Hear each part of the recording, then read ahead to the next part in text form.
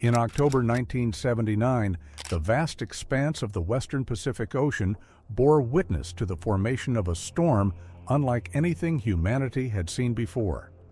At its peak, it would span nearly half the size of the continental United States and unleash winds so ferocious that meteorologists were left in awe. This storm was Typhoon Tip, the largest tropical cyclone ever recorded in history. Despite its record-breaking size and strength, many people today don't know this storm ever existed. Unlike hurricanes like Katrina or Sandy, Typhoon Tip's legacy is overshadowed by its relative isolation and lower death toll. But make no mistake, Tip was a force of nature that could have rewritten history. This is the story of how a seemingly small cluster of clouds grew into the largest typhoon ever recorded, the unprecedented destruction it brought, and the lessons it left behind. Typhoon Tip's journey began on October 4, 1979, when a tropical disturbance was detected near Pohnpei in the Federated States of Micronesia. This region, characterized by active convection at the time, saw the formation of several circulatory systems along a wide stretch of the western Pacific. Tip was initially a weak and disorganized system, hampered by the lingering effects of Tropical Storm Roger. Over the next 2 days, it gradually organized as the circulation patterns coalesced into a central low-pressure system, setting the stage for further intensification. By October 5th, Tip had strengthened into a tropical depression, showcasing steady growth in its wind speed and pressure drop. The system began moving west-northwest, navigating the open waters of the Pacific under favorable environmental conditions. Warm sea surface temperatures and low vertical wind shear allowed it to intensify further. On October 6th, Tip was upgraded to a tropical storm, gaining the official designation Tip. This marked the start of its meteoric rise to becoming a super typhoon. Its outer bands expanded, signifying an increase in its overall size, even as the central structure consolidated. On October 7th, the storm entered a phase of rapid intensification, drawing energy from the abundant heat in the western Pacific. Tip began to resemble a formidable cyclone, with its cloud bands wrapping tightly around a developing eye. Its proximity to Guam heightened concerns, although the storm ultimately passed to the south of the island, sparing it from a direct hit. By October 8th, Tip had achieved typhoon status, boasting wind speeds that categorized it as a significant tropical cyclone. This period also saw an expansion of its wind field, marking its evolution into one of the largest storms recorded. October 9th was pivotal in Tip's development as it rapidly intensified, reaching Category 4 equivalent strength on the Saffir-Simpson scale. The typhoon's central pressure plummeted, while its size continued to grow. The Joint Typhoon Warning Center, JTWC, noted the storm's unusual size, with tropical storm force winds extending hundreds of kilometers from the center. This rapid development prompted weather reconnaissance missions to gather critical data on the storm's dynamics. On October 10th, Tip reached super typhoon status, exhibiting sustained wind speeds exceeding 150 km/h. Its central pressure continued to drop, reflecting an intense cyclonic structure. The storm's outer bands began affecting nearby maritime routes, leading to disruptions for vessels in the western Pacific. By October 11th, Tip's size had expanded to record-breaking dimensions, spanning over 2,200 kilometers, 1,180 miles, in diameter. This made it the largest tropical cyclone ever recorded, dwarfing many prior systems in scale. October 12th marked the peak of Typhoon Tip's intensity. With sustained winds of 190 millimeters and a central pressure of 870 HPA, it became the most intense tropical cyclone ever measured. Its compact and well-defined eye reflected the storm's exceptional power. Satellite imagery captured the enormity of its cloud shield, which covered an area larger than half the continental United States. The record low pressure and immense size made Tip a subject of scientific fascination, even as it posed a severe threat to populated areas. Between October 13th and 15, Tip began to weaken slightly as it moved westward.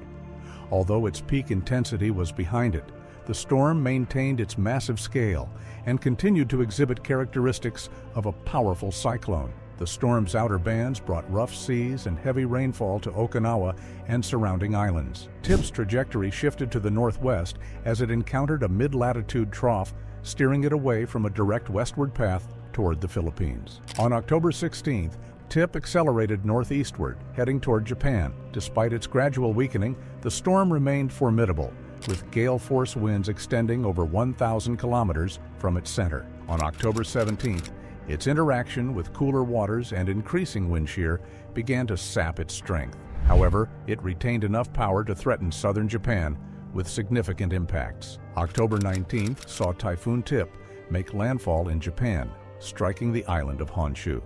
Although its winds had decreased to around 80 millibars by this point, its immense size and the sheer volume of rainfall caused widespread damage.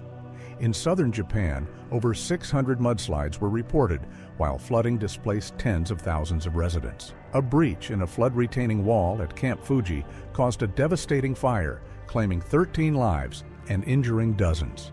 The storm's remnants left a trail of destruction, including damaged homes, ruined agricultural land, and disrupted infrastructure. From October 20th to 24th, Tip transitioned into an extratropical cyclone as it moved northeastward over the Pacific. It eventually dissipated near the Aleutian Islands, concluding its journey. Despite its immense power, the storm's direct impacts were relatively limited compared to its potential, largely due to its trajectory over open waters for much of its lifespan. Typhoon Tip remains a benchmark for meteorological extremes, a testament to the power of nature at its most intense. Survivors of Typhoon Tip, one of the most powerful typhoons ever recorded, experienced devastating conditions, but there aren't many direct personal quotes readily available in historical accounts. However, from survivor stories of other powerful typhoons, like Typhoon Haiyan in the Philippines, we can understand the emotional toll and survival mentality. Survivors often reflect on the loss of family, homes, and the overwhelming emotional weight of seeing everything destroyed, but they also express deep gratitude for their survival and hope for rebuilding their lives. For example, a Typhoon Haiyan survivor shared, "I am grateful for my children. We are still here," underscoring the resilience and survival instinct that many of Tip's survivors likely felt as well. For Typhoon Tip itself, the storm led to significant fatalities, and survivors of the aftermath described the immense destruction and the slow process of recovery. Although specific survivor accounts are harder to find in direct quotes for this typhoon. After Typhoon Tip struck, Japan's devastation was immense. Typhoon Tip was the largest and most powerful tropical cyclone ever recorded, with wind speeds reaching 190 km/h. The storm left 99 people dead and 283 injured, while thousands of homes were destroyed. In the aftermath, thousands of people were affected, and significant flooding and damage were reported, particularly in coastal areas and southern Japan. Survivors were left to face the destruction, with many sharing their anguish. As one survivor, Hiroshi Tanaka, put it, "The winds tore through everything we had. We thought we wouldn't survive. All we could do was hold on." The massive storm surge and relentless winds created a dire situation that left people clinging to anything they could find.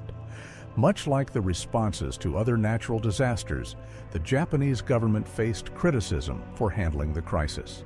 Initially, there was a delay in providing proper warnings and organizing emergency efforts. This led to widespread frustration, especially when the storm's full impact became apparent.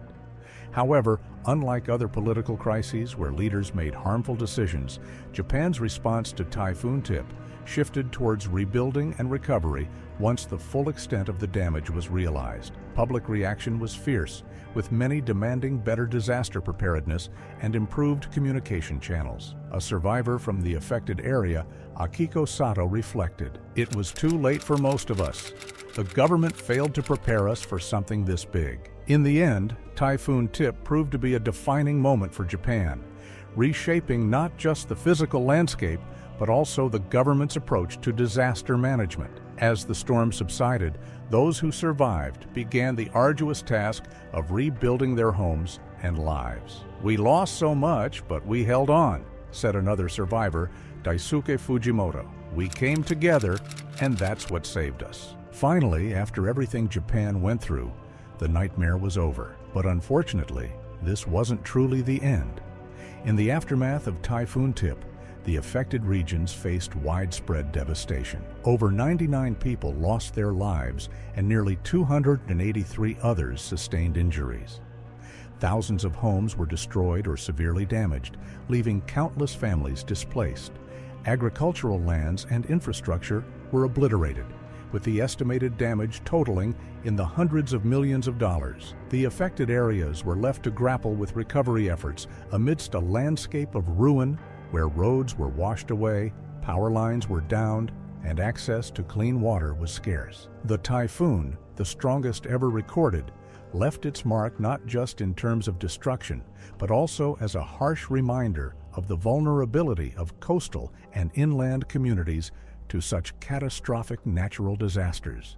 Yet, amidst the destruction, communities came together to rebuild, holding on to the hope of a brighter future in the face of unimaginable hardship.